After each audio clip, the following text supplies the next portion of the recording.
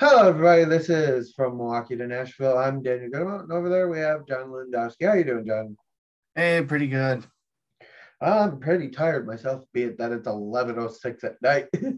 Right. And we were like bantering back and forth whether or not we promised you guys we'd do a live in the system, so that is not being done until John is feeling 100% and feeling good enough to grace me with his presence. Right. And in sense be around my family and stuff like that, because obviously we do this from my home, and he doesn't want to give whatever he's got to my family. So Right. I would also like to thank everybody for watching our videos over the last couple of days. I've seen our numbers going up. Thank you so much. It's been a really good moment for us. I know that we've been struggling to get views ever since COVID, and we were on a really high momentum before that, getting 1,000 views a game, and now we're not getting anywhere close to that. So,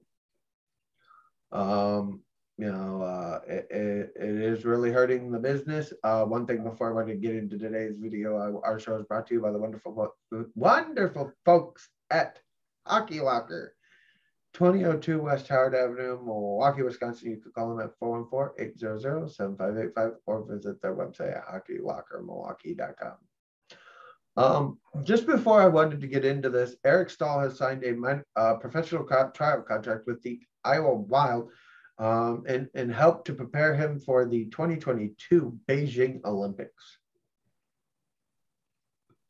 That's just a little NHL news for you.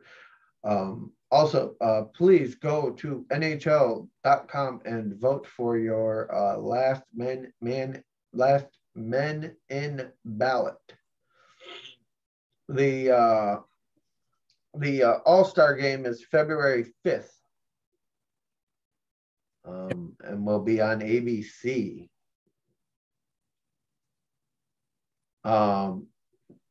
We are really hoping that me and John can be live during this stuff. These are some fun things to do. The last man in for the Atlantic edition. So only one guy's gonna make it. Only one. Charlie McAvoy, Tage Thompson, Lucas Raymond, Alexander Barkov, Tyler Toffoli, Brady Tkachuk, Steven Stamkos, and John Tavares for the Atlantic division.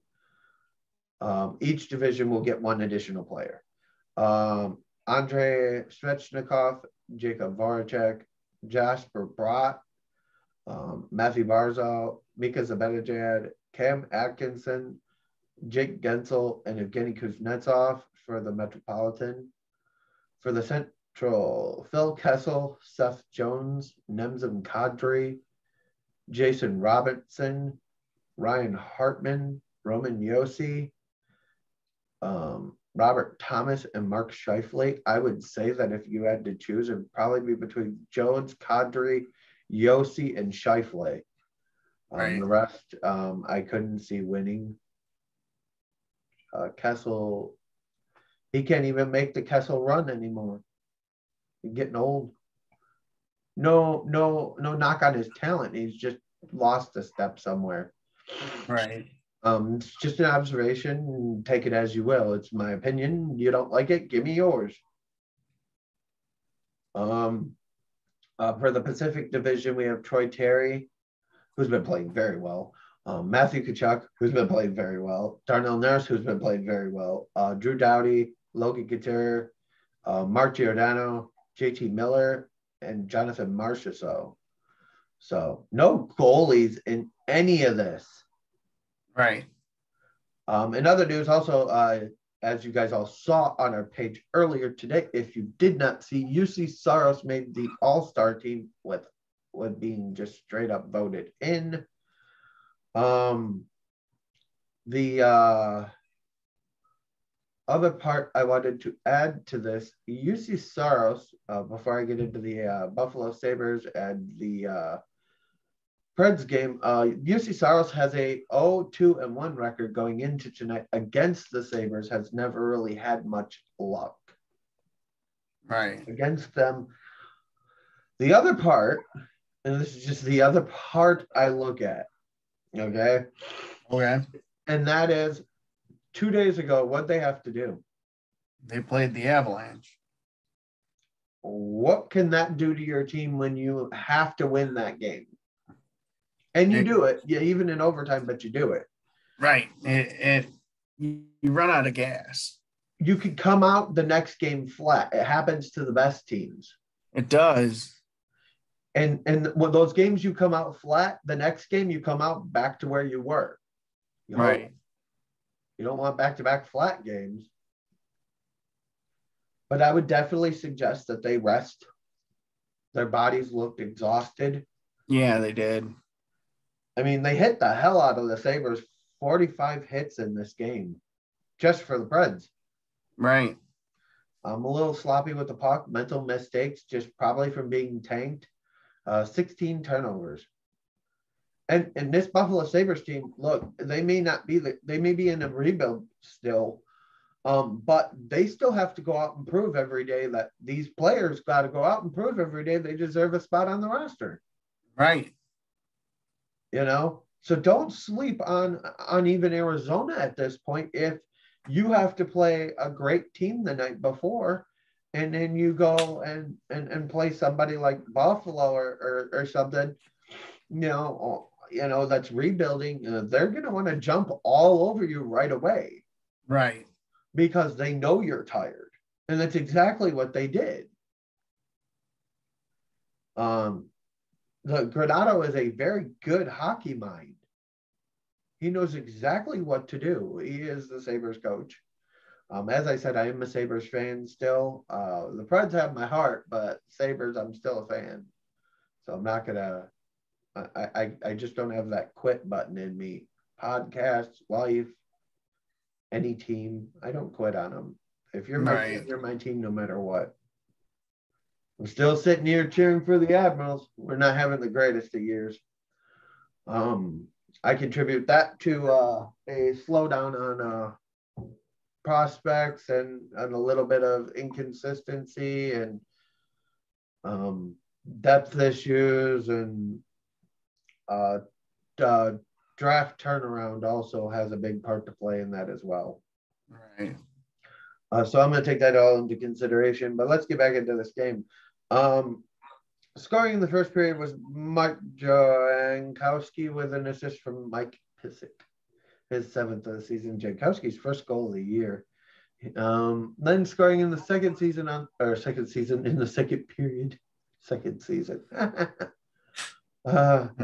second period was Matt Duchene, his 17th of the season, with an assist from Johansson, his 20th, and Yossi, his 26th.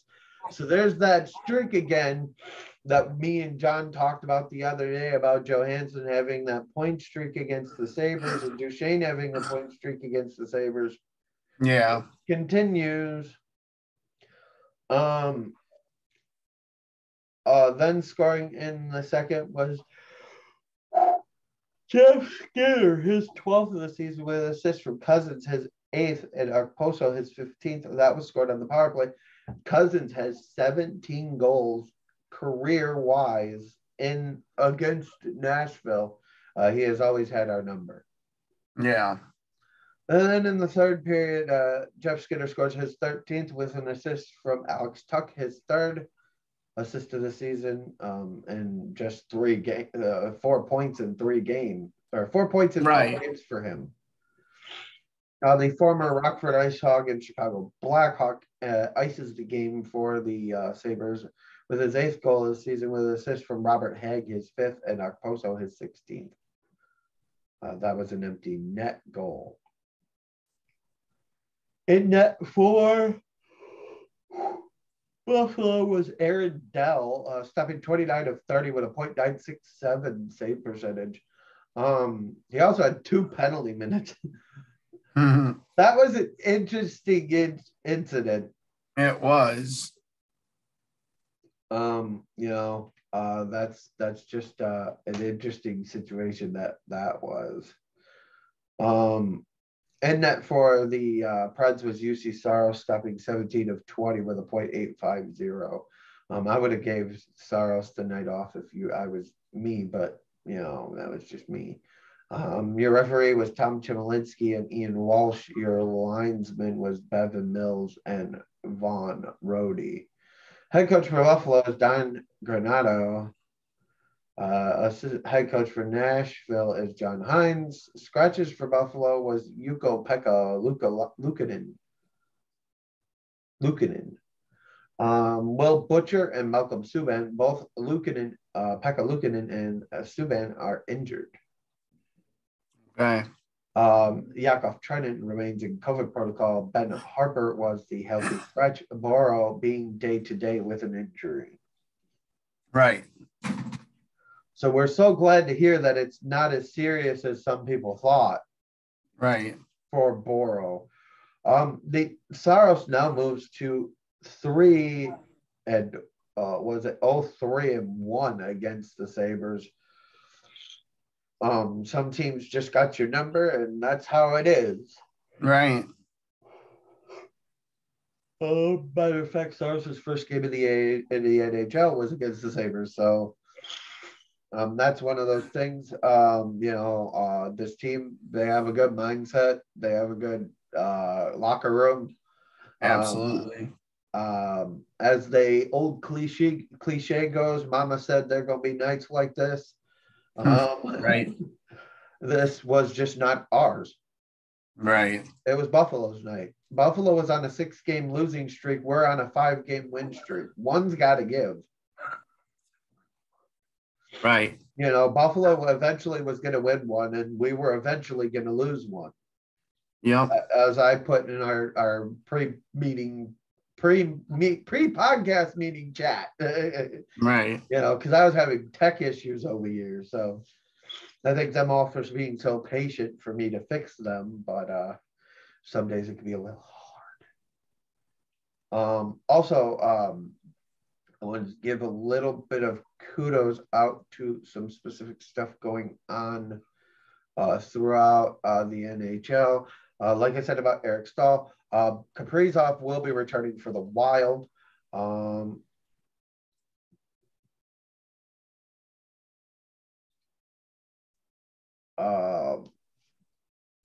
The Blue Jackets blank Carolina. That's actually a surprise there. Yeah. 13 NHL prospects will be on the U.S. Olympic roster. None that are the Preds that I am aware of. David Krejci and Mikhail Frolik will be leading the Czech team. So that's an interesting concept there, too. I wouldn't be surprised if NHL scouts weren't looking at the Olympics going, here's a good opportunity, some of the best in the world. Right. To see what we could sign, what we could maybe get a chance at. Maybe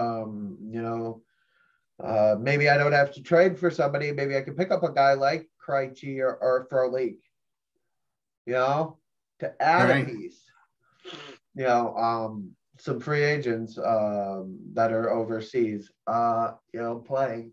So there's some of that going. Kudos to Matt Murray getting his first win after having a rough go of things to start the season. I know that it is very difficult. The ECHL All-Star Game is this Monday on NHL Network, or on Martin Luther King Day on NHL Network.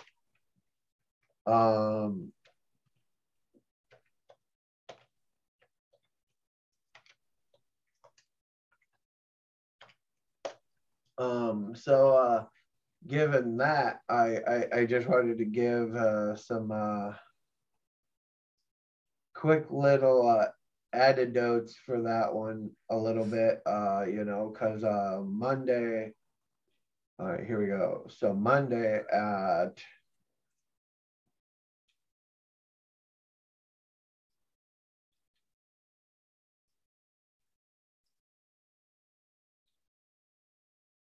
4:00, you have the 2022 All-American Prospects game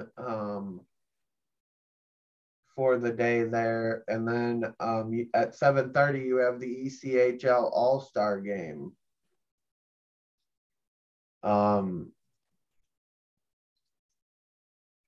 they are really cramming stuff in there.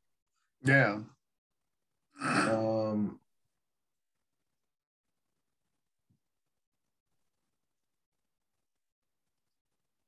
I'm looking around here.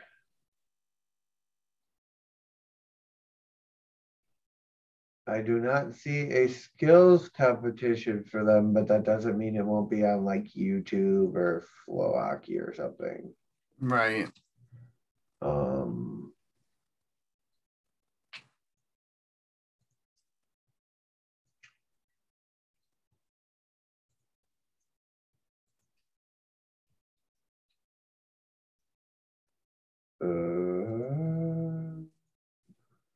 so there's all that for you as well as the fact that on Monday you could catch on the fly pretty much all day that day, as well as two games on NHL Network, the Leafs and Blues, and the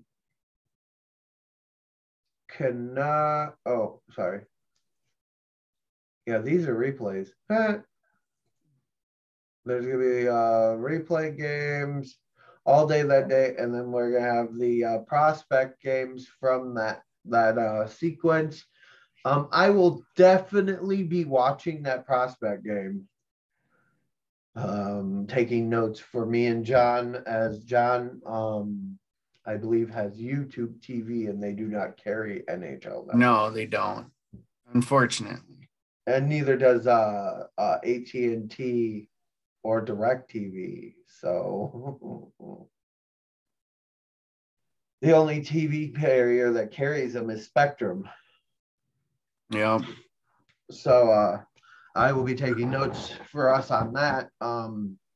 As the draft comes up, we will also be watching the trade deadline as well. I'm pretty much going to have make sure me and John stay a little bit healthier around that time in February, so that we don't end up having to do Zoom meetings during the trade deadline. We can actually give you guys live, up to date, right, video content. That's the trade deadline so hectic as it is.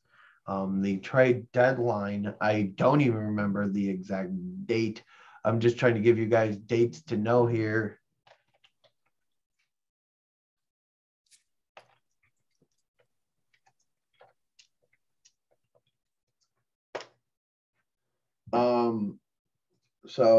The critical dates for the NHL 2021-22 season, the trade deadline will be March 21st. That day, let's go take a look here. The Preds and Ducks play, but everybody else is off. And they are at the Ducks. So it's going to be a late game. Fun. Unfortunately for us as well, the Stanley Cup playoffs will begin May 2nd. The last possible day for the Stanley Cup is June 30th. First day of the first round happens to be John's anniversary to his wife, and the day after my birthday. And then the 8th is the second round. You should be seeing a little more of us on that day. On the 7th, if you don't see us, you're just going to see a graphic from us. Then on the 13th, RFA and UFA signing begins, so free agency begins that day as well. Yep. So the critical theories here is that we need to make sure that we stay healthy here a little bit. We've got to do a little better job for ourselves, unfortunately. Yeah. Me and him have been under the weather. I am battling middle-age fatigue, as I call it. I have dust allergies, and I've been really, really busy the last like 3 weeks. I'm not sleeping well, so there's a little insider for you guys on me. If I don't seem as enthusiastic or as happy or as energetic as normal, it's probably because I'm tired. It's not because I'm mad or frustrated or hate the podcast. I want to tell you guys how I truly feel sometimes. And, you guys are gracious enough to let us into your home. Yep. Good enough to let us, we should tell you how we feel, you know. So I'm going to let you all know that starting in February, we're going to do a complete strip down of how we do things. And we're just going to tell you as it is. And straight across the board, our opinion may not be fact. Our opinion may not be, what's exactly 100% happening. Right. But it's our opinion and it's what we think is happening. So that's going to be starting in February. We're going back to a little bit of the old one. We're still doing no swearing and no smoking on the show. So we're not there yet. Mm-hmm. We're not there yet. But we want to keep it a little clean so that you guys can enjoy and watch with the kids and stuff so that they can learn about hockey and stuff. Right. Also, during the summer this year, I'm going to be working on a Hockey 101 video. Teaching you about everything about hockey. Me and John can pretty much crack that video out in about an hour. Yeah. So we will be having some fun this summer. If you guys have any graphic ideas for our system's logos, please feel free to inbox us. We will take anything that we think we can do into consideration. So thank you guys for watching. Our show is brought to you by the wonderful folks at Hockey Locker. Please contact just go to the store, 2002 West Howard Avenue, Milwaukee, Wisconsin. If you're in the Milwaukee area, please go to their store. Check out it. Great selection of all kinds of stuff.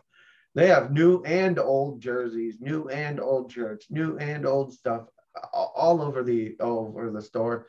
It's a great store, and Milos gives great customer service. Thank you guys for watching, and have a wonderful weekend if you don't watch between now and then.